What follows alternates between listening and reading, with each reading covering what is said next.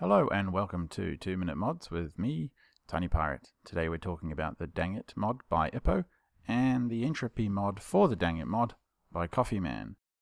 DangIt introduces failure into Kerbal Space Program and, as well as failure, the chance to repair your failures with trained crew. The interface lets me look through the currently available crew as well as crew to recruit, check their current skills in mechanical or electrical repair, and then train them up if I want using available funds. This means that when you recruit new Kerbals, you do actually have some choices to make, because some of them may come with skills that will be useful. It also means equipping your pods with crew becomes an exercise where you do want to balance out the available skills.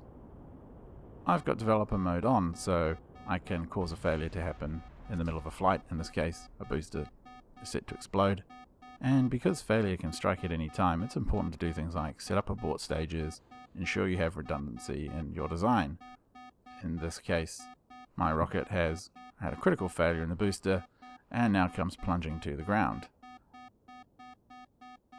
Unfortunately for me, it also destroys the spaceport.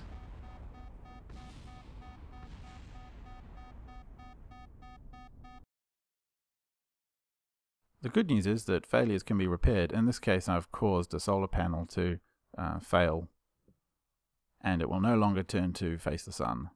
Not so useful.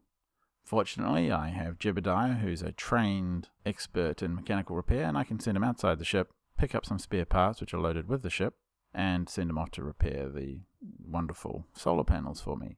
The spare parts are part of the community resource pack and thus compatible with any other mod that uses them.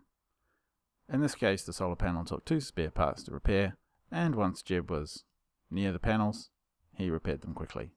I recommend giving DangIt and Entropy a go and dropping us a note in the comments with your experiences. If you've enjoyed this video, please like, subscribe, and we'll see you in the next one.